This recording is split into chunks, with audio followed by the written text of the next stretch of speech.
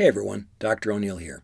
In this video, I want to help you understand the muscle terms that describe a muscle based on size. Let's dive right in.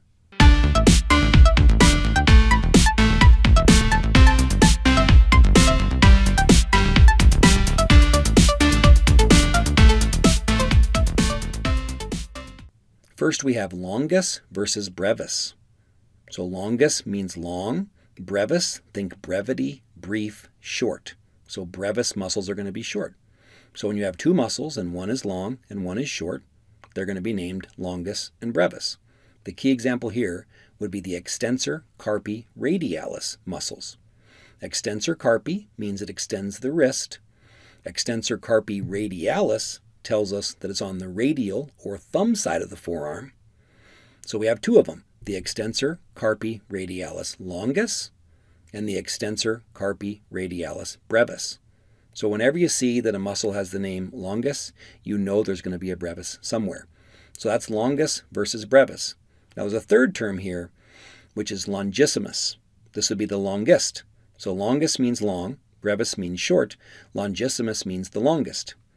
So this best example here would be the longissimus muscle, which is the longest of the erector spinae muscles, the strap-like muscles that support the majority of your spine.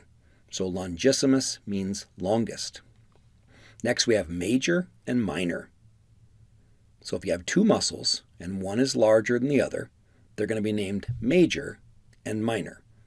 So you have the rhomboid major and the rhomboid minor between your shoulder blades, the teres major and teres minor muscles of the scapula, but my favorite is the psoas major and the psoas minor. The term psoas actually means of the loins, so this would be your loin muscle that connects your spine to your hip. The psoas major is much larger than the psoas minor, so that's major versus minor. Now we use major and minor if there are two muscles, but what if there are three? That's where we use the terms maximus, minimus, and medius. So maximus is going to be the largest of the three, minimus will be the smallest of the three, and medius would be right there in the middle, kind of like Goldilocks. So the best example here would be your glutes. The gluteus maximus is the largest gluteal or buttock muscle, the gluteus minimus is the smallest, and the gluteus medius is in the middle. So that's maximus, medius, and minimus. LATAE versus latissimus. So LATAE, some say LATAE, is not a fancy caramel drink that you can get at the coffee shop. What it actually means is broad or wide. So the best example here would be the tensor fascia lata. This is actually pretty interesting because the muscle itself is not a wide or broad muscle. The name is telling us that the fascia, the connective tissue, is what is broad or wide.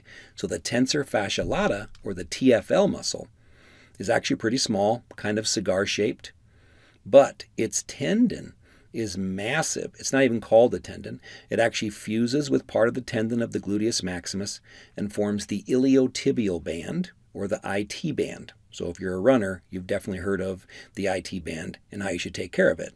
So tensor fascia lata is actually telling us about a broad tendon, the iliotibial band. Now that's lata or LATAE. That means broad or wide. Latissimus means widest. So the key example here would be the latissimus dorsi muscle, which is the widest back muscle.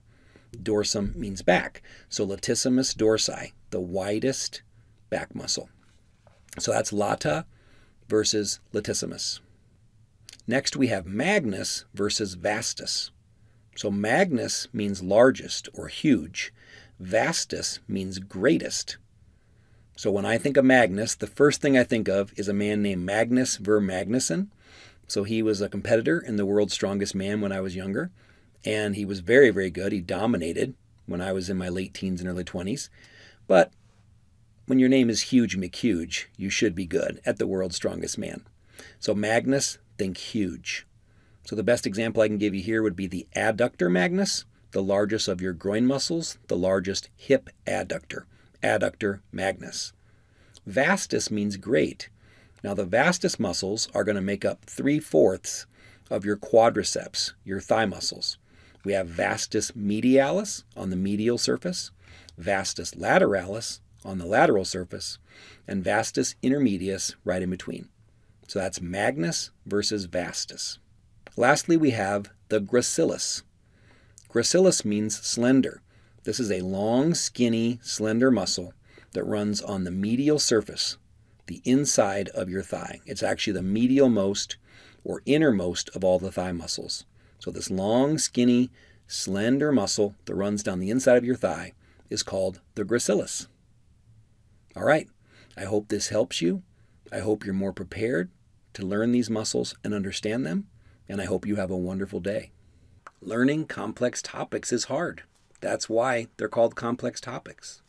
But I hope this video showed you that I can help you, that I can lead you down the right path, that we can tackle this topic together, one video at a time, one step at a time, one synapse at a time, until you grow gray matter.